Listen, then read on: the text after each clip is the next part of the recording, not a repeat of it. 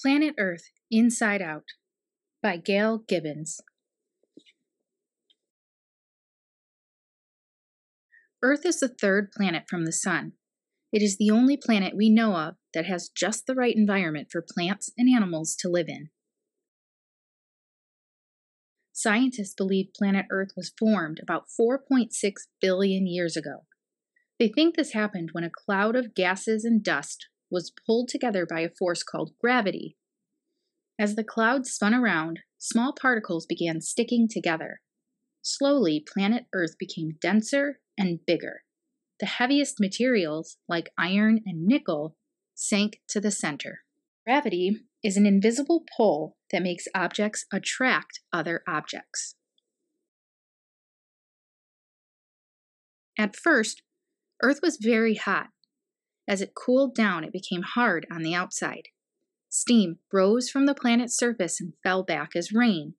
Over a long period of time, most of Earth became covered with oceans. The surface that remained above water became land. Some scientists think that at one time on Earth there was a single, massive piece of land, which they called Pangaea. These scientists believe that about 250 million years ago, Pangaea slowly split apart into 7 smaller land masses. Between them, the oceans created their own shapes. Viewed from space, Earth looks blue. Sunlight shining on the water that covers much of the planet gives Earth its blue color. Also, it looks perfectly round, but it isn't. Instead, it is slightly flat at its north and south poles and bulges a little at its middle, which is called the equator. The equator measures 24,912 miles around. It would take 25 million people holding hands to circle it. Earth is very big. Almost 3/4 of Earth's surface is covered by 4 oceans. The 7 land masses are called continents.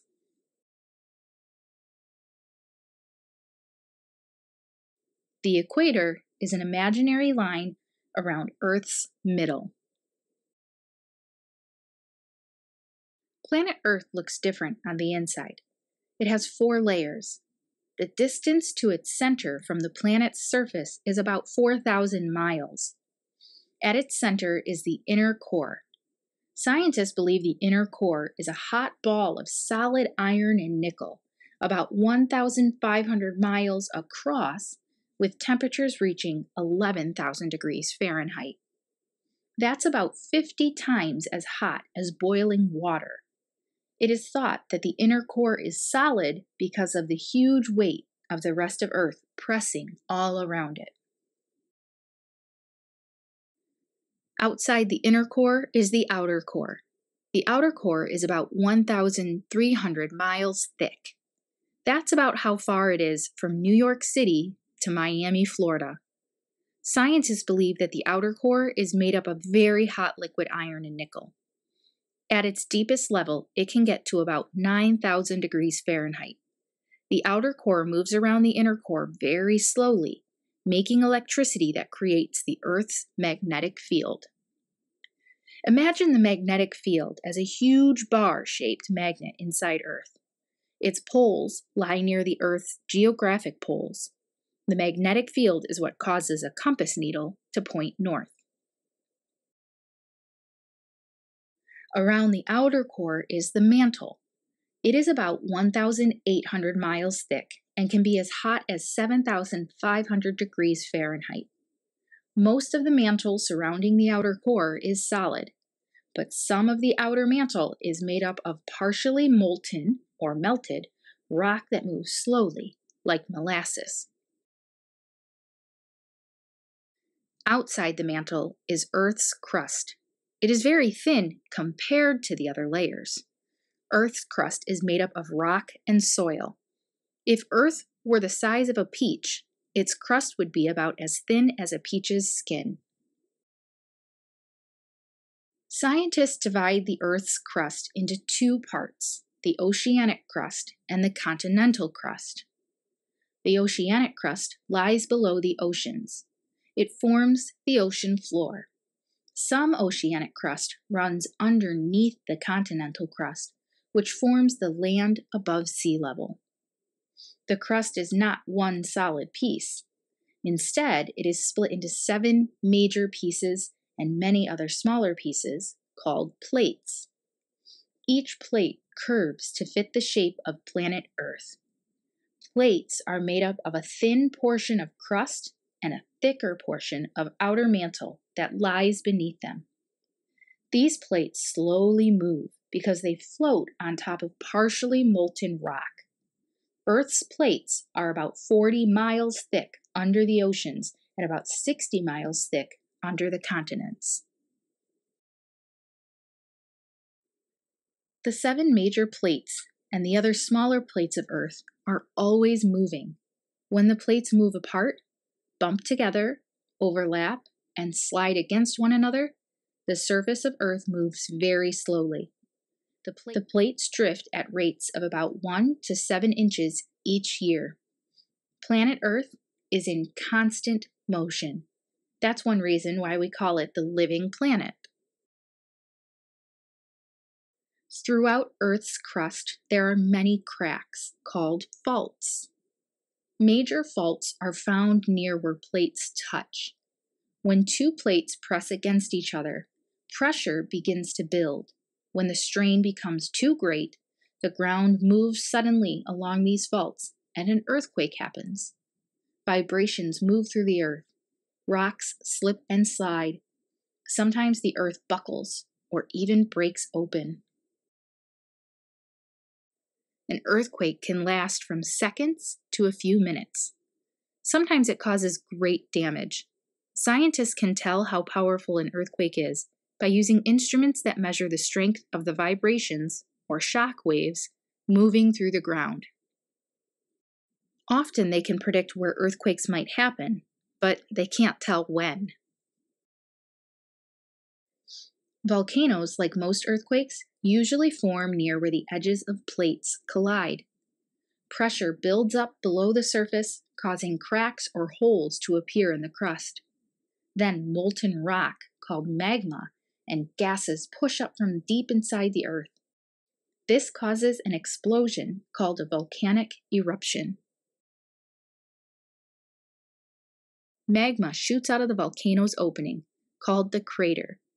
Volcanic ash darkens the sky. The magma flows in streams called lava. Ash and lava can destroy life for miles around. When the lava cools, it can harden into layers that form steep-sided, cone-shaped hills or mountains. Or it can harden into much flatter layers. Active volcanoes erupt often. Dormant volcanoes rest for a long time between eruptions. Extinct volcanoes will never erupt again. The Earth is ever-changing. Some of the plates beneath the oceans move apart in a process called seafloor spreading. As they pull apart, magma from the mantle rises, cools, and becomes solid, adding to the edges of the plates. There are earthquakes and eruptions in the oceans, just like on land. Underwater earthquakes can cause huge waves that are called tsunamis, or tidal waves. One was actually recorded to be 278 feet tall. Oceans can be shallow or very deep as 36,000 feet. The ocean floor is a landscape that has taken millions of years to form. There are hills, mountains, and flat plains. When the tops of mountains rise above the water, they are called islands. The shape of the land, like that of the ocean floor, has formed over millions of years. Great forces have worked to make this happen. When plates crashed into one another, they made the layers of continental crust fold and buckle to form mountain ranges. And when plates pulled apart, they formed depressions in the continental crust called rift valleys. Vast ice sheets called glaciers also changed the Earth's surface. They push down over the land, shaping and forming it into valleys, plains, and hills. Most of these changes happen too slowly for people to see. Earth's environment is not the same everywhere. This has to do with Earth's climates. Air moves constantly across the planet's surface, driven by the warmth of the sun. The sun warms the Earth more strongly near the equator than at the poles. Depending on the size of the landmass, its location, and the water surrounding it, different climates are created, as well as the weather we experience from day to day. Plants and animals have lived on Earth for millions of years. When they die, their remains are sometimes embedded in mud.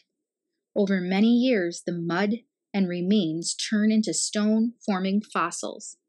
Fossils are studied to help us understand how life on Earth has changed. When people began living on Earth, they bettered their lives by learning to use natural resources from the planet's crust. Today, we depend on these resources more than ever.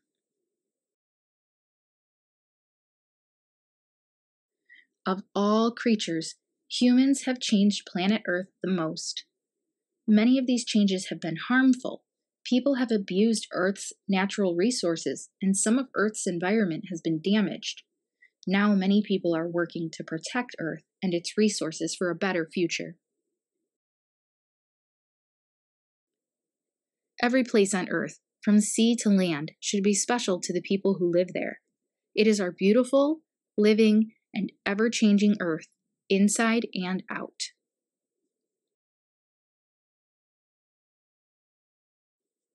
Rocks of the Earth's crust. The Earth's crust is made up of different kinds of rocks. All rocks belong to one of three families. Igneous rocks are made from molten rock that has cooled one of two ways: slowly below the surface of the Earth or quickly above the surface.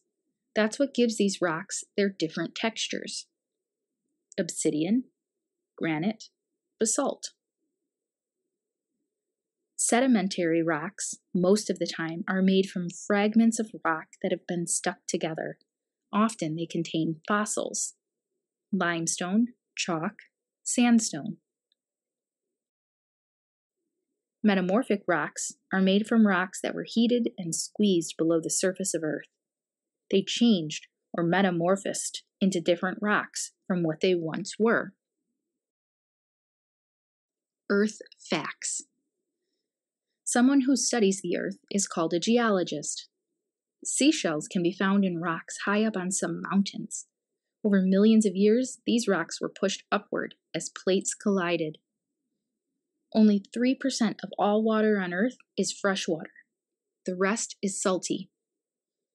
If all the coastlines of the Earth were straightened out, they would stretch around the equator 13 times. There are about 1 million earthquakes every year. Any vibration in the Earth's crust is an earthquake. There are more than 600 active volcanoes on Earth. On the average, 20 to 30 volcanoes erupt each year.